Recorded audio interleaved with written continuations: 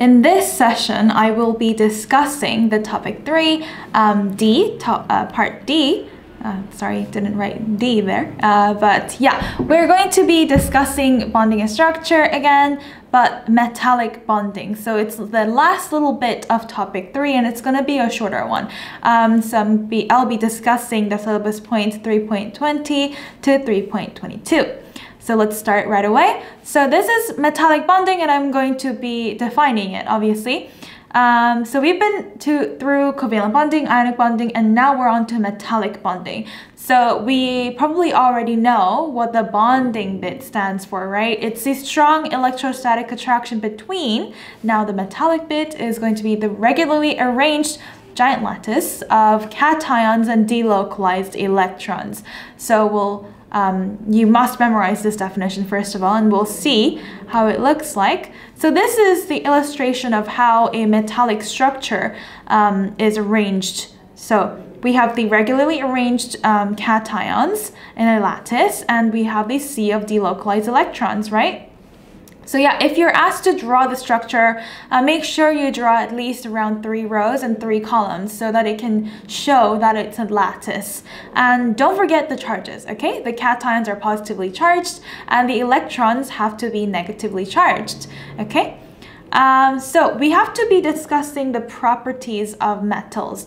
So first of all, I want to discuss the electrical conductivity. So unlike ions, the charge carriers are electrons over here, not like molten ionic compounds or aqueous ionic compounds, which the charge carriers would be ions, right? Yeah, so in electrical conductivity, the metals are good electrical conductors due to the delocalized electrons being able to move within the solid structure, right? As you go across the period 3, sodium, magnesium, aluminum, those are the metallic bit, group 1, group 2, group 3. So the number of delocalized electrons per cation is increasing, right? Because the cations are going to be Na+, Mg2+, and Al3+.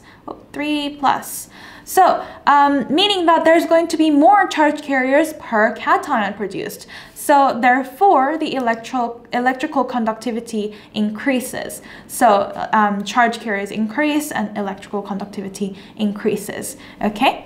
And on to the next property, which is the melting point. So metals have a very, very high melting point due to the large amount of energy required to break the strong electrostatic attraction between cations and electrons. The important bit is strong. The metallic bonding, it's in the definition, right? The bonding bit is a strong electrostatic attraction. So it's going to be very difficult to break that lattice up.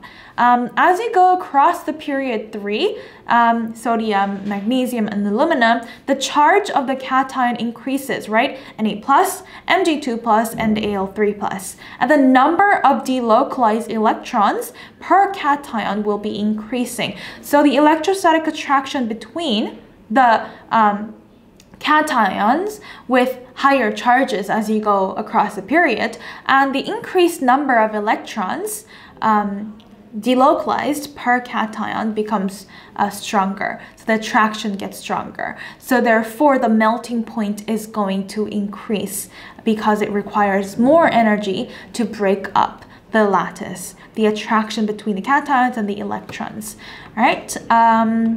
And so we are going to be comparing some metals with the same cationic charges because before over here we had seen Na+, Mg2+, and Al3+, which have different charges, right? So they actually have the same charge. Magnesium has a 2+ charge. Barium also has a 2+ charge, but the ionic radius of Mg2+ is a lot smaller than barium 2+.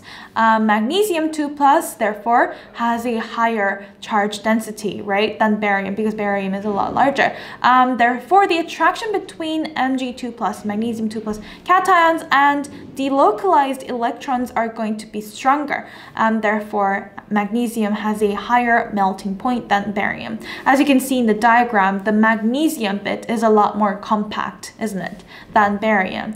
So yeah, so the magnesium is going to have a higher melting point. And the next property that I will discuss is thermal conductivity. So not only do they have a high melting point, but they also have a very good and also high electrical conductivity. They are a good thermal conductor.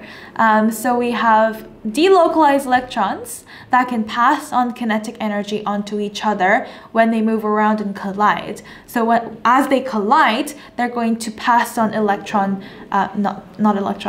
pass on energy onto each other. And as cations are closely packed, they're almost like sticking together, they're going to be passing on kinetic energy onto each other directly through vibrations, okay? So electrons can move around, and they can collide and pass on kinetic energy. However, cations, they can't move, but they can vibrate, and because they're so closely packed together, they pass on energy to each other. And therefore, metals are good thermal conductors, okay? Yeah, and the last property that I want to discuss is malleability and ductility.